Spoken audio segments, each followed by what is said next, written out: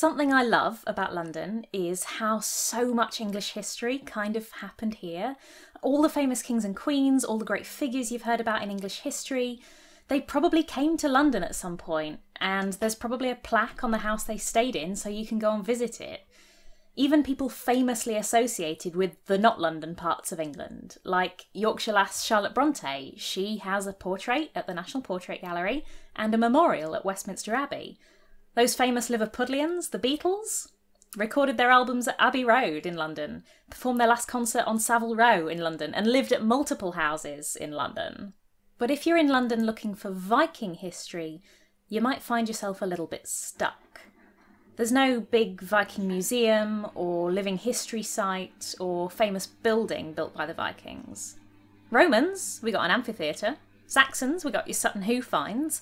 But no equivalent for Vikings in London. And that can be a problem because Vikings are one of the big important parts of English history that all children must learn about by law in the national curriculum. So today we're going to talk about why Vikings have left so little trace. And then I'm going to tell you where you can still find some clues to their presence, if you know what you're looking for. Some proper insider knowledge. So, where have all the Vikings gone?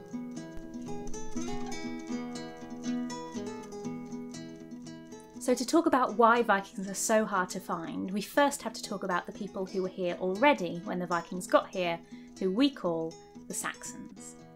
People from the area around modern-day Germany had been coming to England in dribs and drabs for hundreds of years, since at least the 6th century. We call them Saxons after Saxony in Germany, and specifically they were English or anglo-Saxons as opposed to Old Saxons who stayed in Germany. As far as we can tell, they weren't a big invading army, they were a few boatloads of settlers and farmers turning up every year, until by the 8th and 9th centuries, they were the main group of people in England. They give England its language. Almost all of the top 100 most common words in English come from this period. They give us the word England, and most of our place names. And then, in the 9th century, they start getting attacked by people from Norway and Denmark, who we call Vikings. Now, later in the period, people from Scandinavia are coming here peacefully to trade and settle, but especially in the beginning, these are raiding parties. Hit-and-run attacks on markets and monasteries where there's a lot of portable loot around that isn't very well defended. They've got really fast ships, so they can be in and out before the locals can put together an army to defend themselves. Viking longships are the best in the world. They're shallow keels and wide bottoms, allowing them to traverse oceans as well as shallow rivers. They are very fast and can go far inland, which makes them perfect for surprise attacks on cities on rivers. And that's what happens in London.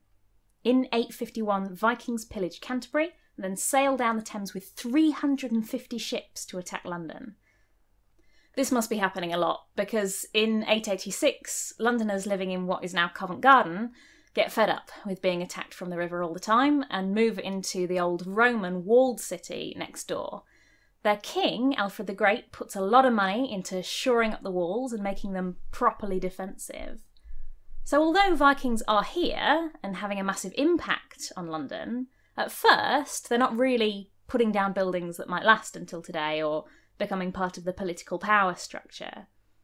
But over time, the Vikings get really good at these raids, and they start raiding further and further inland. And if you're inland, you need to set up a camp between you and your boats. And if you're camping, you need food, so you might start going to the local market. And eventually you start getting so good at it that you camp over the whole winter in England. And then maybe you decide the pickings are so good that you're not going back in the spring, and maybe you'll stay a bit longer and bring the wife and kids so they're not left alone and start blending in more to local life. And maybe you stop calling yourself a Viking, which means something a bit like a pirate or a raider, and start calling yourself just a Dane or a Northman. Vikings and Saxons are already pretty similar. Like a Viking comb, for example, might not look too different to a Saxon one. A Viking's house will look pretty similar to a Saxon's house.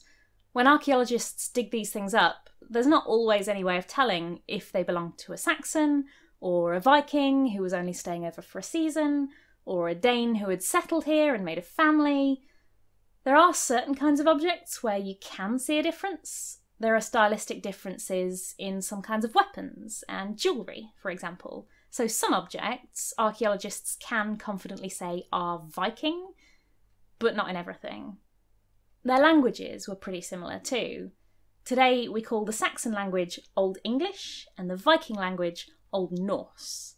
And although they are different languages, if you speak slowly, you can probably get by at market. They're both Germanic languages. But in London, it's Saxons who retain state power. London's kings are Saxon. Vikings do take over and rule a part of England in the north, called the Danelaw, for years. But there are only a few years where London has a Viking king, from Sven Forkbeard in 1013 to his grandson Harthcnut in 1042, with a bit of the Saxons coming back in the middle. So we say that everything we find from that period is from the Saxon period, even if it might have been owned by someone who wouldn't call themselves Saxon. This means that, unlike in the north of England, where Vikings ruled for a long time and put down roots and transfer their culture, here in London, their presence is felt a lot less strongly. You see this most clearly in place names. You can spot the Saxons where places end in ham, like Ickenham, Amersham, Chesham and Balham, and indeed plain old West Ham and East Ham, in ing, like Barking, Ealing, Epping and Havering, and ton, like Islington, Paddington and Kensington.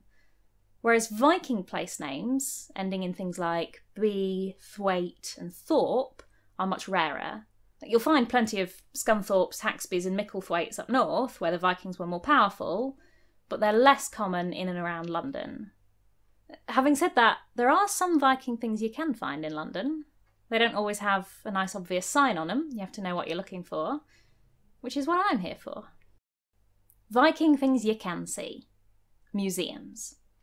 There are two big London museums you can head to see Viking stuff. The Museum of London has a case of Viking objects in their medieval gallery. You can see some axes and swords and a gravestone with runes on it that you can still read. Ginner had this stone laid, and with Toki. And there's the British Museum, which, if you head to their room 41, you'll find Viking jewellery, including this frankly ridiculous brooch from Cumbria. From the picture, it looks like a fancy version of my basic penannular brooch, but this one is a whopping 51 centimetres long. It's like a whole sword you're wearing as a piece of jewellery. Sorry, Olaf, no weapons at this feast, it's strictly peaceful. Weapons? Oh, you mean my brooch? Oh, but this is jewellery. My grandmother gave this to me. Are you calling my grandma a liar? They also have the Lewis chessmen. No one knows exactly where these chess pieces come from, but they're definitely Viking. If you take a look at the rook pieces, you'll see they're in the shape of these funny pointy-hatted men biting their shields. These are berserkers, a particular kind of Viking warrior who works themselves up into a frenzy before battle, possibly with drugs. So they end up doing mad things like biting their shields and believing they'd turned into bears or wolves. A saga writer from the period says berserkers wore no armour and were as mad as dogs or wolves, bit their shields. Neither fire nor iron could kill them.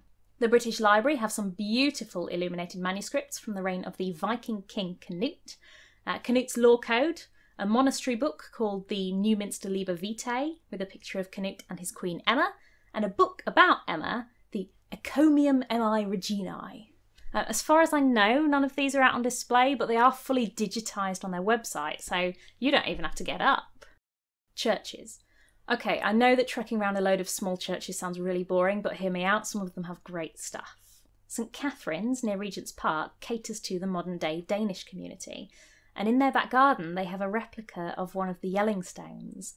Not yelling as in shouting, but yelling as in the Danish town of Yelling. These are huge runestones in Denmark that mark the country's official conversion from Viking pagan religions to Christianity, and depict Christ on a very wiggly-looking cross. The originals are of such historic and cultural value that they were officially made a UNESCO World Heritage Site like Stonehenge or the Taj Mahal. All Hallows by the Tower claims to be the oldest church in the city, and if you go into their basement, you can see gravestones that still have runes carved into them. Unlike at the British Museum, this isn't behind glass. And although you shouldn't touch them, just having that layer removed can make such a difference in how you relate to an object. Someone made this 1,000 years ago. They chipped all those letters by hand. There are also churches with Viking connections, like St Olav's Hart Street. St Olav, or Olaf, is a Norse saint, but how did he get a London church named after him? Well, in the year 1002, the Saxon king is this guy called Athelred, meaning well-advised. But he makes some really bad, no good, terrible decisions, so his nickname is badly advised or unready. It's very funny if you speak Old English. Now, he's getting pretty sick of Vikings coming over here and raiding, so he orders a massacre of Danish settlers in retaliation. We don't know how many are killed, but when the Danish king, the fabulously named Sven Forkbeard, finds out about it, he declares that vengeance will be swift. The raids come faster and heavier than ever before. He harries England and drains it of resources for 10 years, to the point that there are more English coins from this period found in Denmark than in England. Finally, in 1013, Sven Forkbeard comes with an invading army and takes over the whole country. Athelred flees to Normandy, and Sven Forkbeard is crowned King of England. And his son after him, who generations of school children have been delighted to find, is called Canute. But Athelred isn't beaten yet. The story goes that he teams up with a Norwegian called Olaf Haraldsson. Like Vikings for hundreds of years before them, together they sail up the Thames towards London until they come to London Bridge. On the bridge are Canute's forces defending the city. They've got the high ground looking down on Olaf and Athelstan's forces. But Olaf has a clever plan. Instead of trying to fight from a boat, they tie ropes around the bridge and row back the way they came as fast as they can.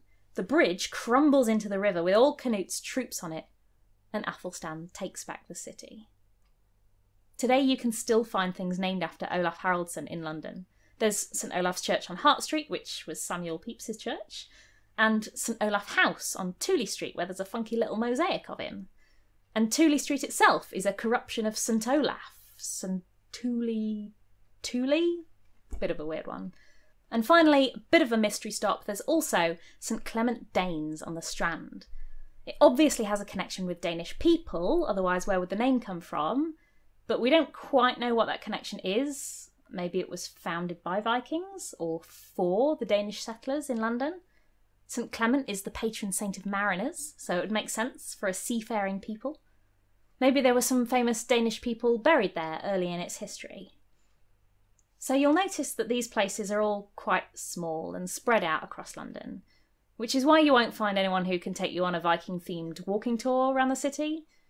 But if you know where to look, with a practised eye, you can find them scattered about. I hope this helps you in your own quests for Vikings, whether you're studying them in school or later in life.